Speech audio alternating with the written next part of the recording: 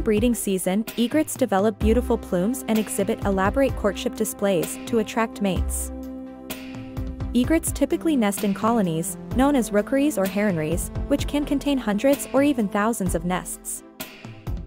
They build their nests in trees or shrubs near water bodies, using twigs, sticks, and other plant materials. Both male and female egrets take turns incubating the eggs and raising the chicks. Egrets are highly adaptable birds and can be found in a variety of habitats, including forests, swamps, rice fields, and even urban areas. They have excellent eyesight, allowing them to spot prey from a distance. Egrets often engage in a behavior known as plumage fluffing to keep their feathers clean and in good condition.